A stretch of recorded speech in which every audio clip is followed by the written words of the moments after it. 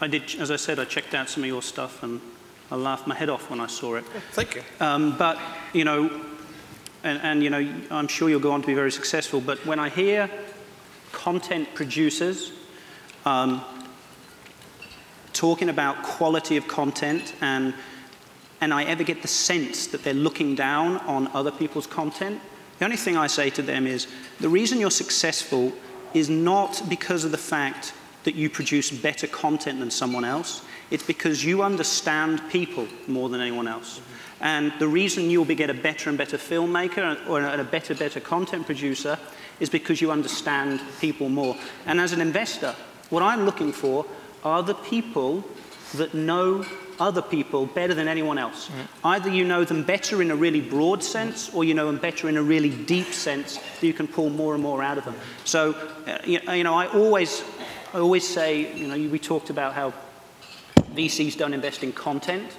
I think there is an element of that, but that's because sometimes the content, people think it's the content as opposed to their understanding of human nature, which is driving their success. So. Yeah, I think it's a great point. Yeah, I mean, I think on our side, I think completely, like, quality is absolutely arbitrary, and I think a lot of the time what we look at when we have a project is also, again, coming from a very calculated place and learning the business to be able to apply to what are truly art projects. I mean, but a lot of the time what I find it comes down to is how can you achieve the vision, the purest vision, in a responsible and an achievable way. And I think a lot of the time, I think suggesting a little bit on what you're saying is just creating, I think, is key. And in the same time, like with Kank, I mean, we did a song and dance trying to develop it as a film for a year as well. And ultimately, you could just wait, or you could just wait, or you could just start doing it the way you see that you can do it in the form that makes the most sense. And I think that's one other thing that I would probably stress, or that we've been fortunate also because we're small enough to be able to do this, but we're not tied to one medium specifically. So in our case, it's like, you know, Kank's a graphic novel, and then next thing you know, we're doing another graphic novel. It's very easy because right now, if you are chasing the existing funding bodies, a lot of the existing funding would then really encourage you, well, the carrot is to get into being a full-tilt publishing company, but that's not where I see a future necessarily for us. So it's like, you know, we're going into there, but this next one makes sense and we can reach the audience we really want to reach as an interactive. We did discuss this in the back, and you just said something, you know, chase the funding bodies. Yeah, yeah. I mean, you said it. I mean, how do you feel about the fact you said it? I mean, chasing funding bodies, is that really what people, and I'm not saying you're doing it, I'm just saying, I'm saying that, quite the that opposite. whole idea that if there are people out there that are chasing funding bodies, I mean, that sort of is counter against the fact that you want to be an artist to create something. You can't chase funding bodies.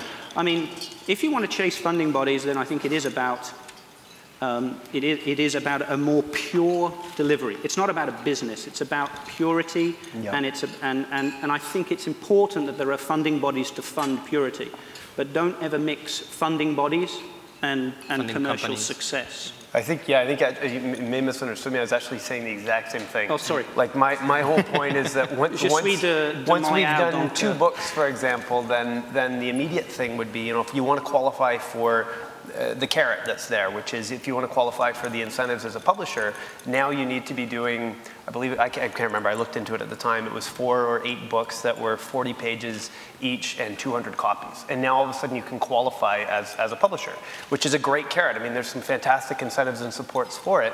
But for me, that would have been pushing us to all of a sudden get into a level of publishing and into that specific media, which at that point I think would have been very irresponsible, because I see a lot of writing on the wall in terms of for where that could go for me. So it's, again, I think that's actually the danger right now, because I think it's a very difficult job for the funding agencies to be responding to a market that's changing so quickly.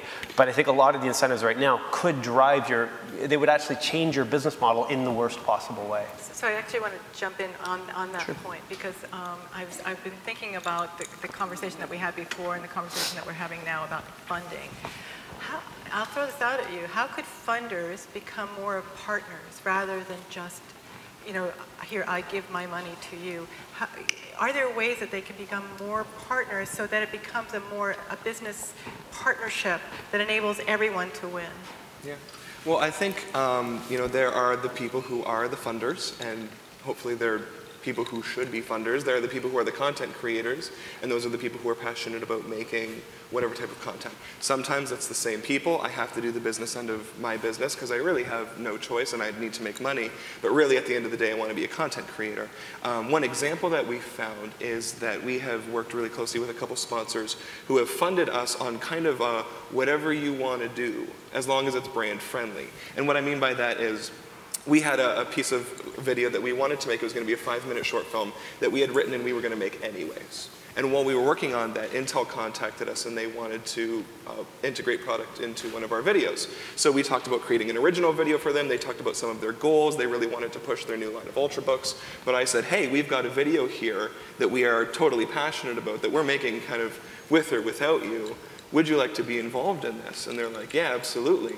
And I'm like, well, with your money, I can make it even better, right? And they were really excited to be a part of that, so we took their money, blew up the video even bigger, but we made a piece of content that didn't feel like really sponsory, really advertising-y. And in the end, our major success story was the comments on the YouTube video. It got about 200,000 views, and the comments were that, I didn't realize this was an Intel sponsorship until the end. And it was so cool that Intel let you guys do this. Nice.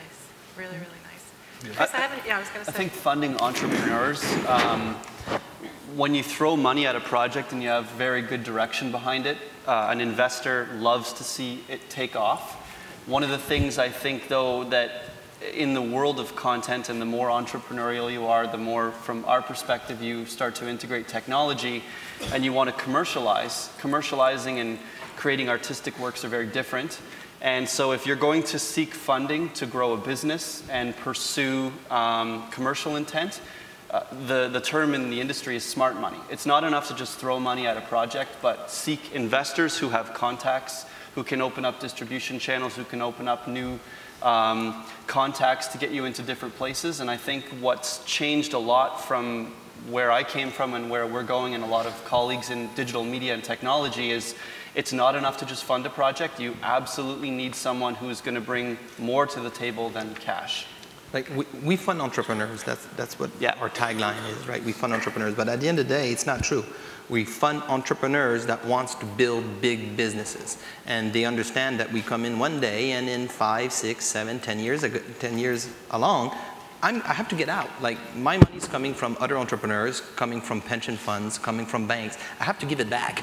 It's kind of like a 10-year loan, and I'm using that loan to actually fund you, right? So, it's really about the culture and the DNA behind the entrepreneur and his goals of actually building a big business. If his goal is actually coming out with his little baby that he's passionate about, that he just wants to deliver, and he has no clue if he actually wants to build a real business behind it, he just wants to get his thing out, well, that doesn't really, match up with us. It's not compatible. And when we invest, I mean, like, at the end of the day, we're a VC fund, so the most important value we bring to the table is cash. The second most important value that we bring to the table is most likely relationships, because we can bring in, like Chris was saying, distributors, clients, partners. We've been around the block a few times, therefore we have many eyes on the streets. And the third value is talent. We can attract talent. But as an entrepreneur, if you don't want to build a real business and you want to always be the controlling person and not really build a real team, then I'm not really bringing any value other than the cash, and it just kind of rattles down, so that doesn't work. Funding creates bubbles and creates artificial economies in some cases, and if everyone got funded equally, the next thing we would need is all the other things that Chris just mentioned. We would need access to talent. We can all now go out and buy developers and creative people, but if everyone has access to the same body, it gets expensive, so having things other than money are critical. Yeah. But so content is fundable, though, and that, I want to be clear that, Airborne, I mean, the founders were extremely happy when we sold the company for over $100 million. But you said that's not possible today. You said that was 5 years ago. One, that's possible. We just sold a Babel, which is parenting site with parenting content, their own creators of content and applications, all related to a certain subject. They could have been writing books or video. Well, they were actually doing blogs and mini videos. Like it was a small content company focused on that area, a la Martha Stewart type. We sold it to Walt Disney. So what made that VC fundable? The entrepreneur. He was out to build something real and a real business. I mean, I'll give you an example. The idea that you were just having with not with Dell, with Intel, sorry. You know, the question I would say, okay, there was obviously an interesting piece of content that they were happy to be associated with, but how do you do what you've done once and scale it? Yeah.